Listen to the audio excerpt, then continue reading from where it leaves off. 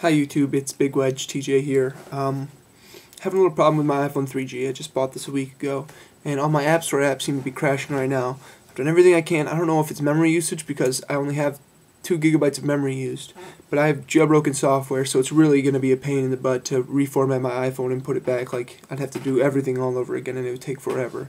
My software is 2.0.1, and the apps that are crashing right now are the only apps I have from the App Store: Remote, VNC, Shazam, and Pandora.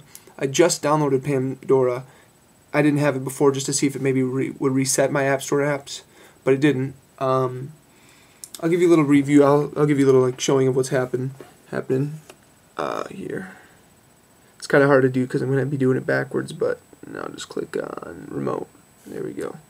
And it'll go white for a few seconds. That look like it's going to load, and then boom, no loading screen or anything. It does that with every app. This is Shazam.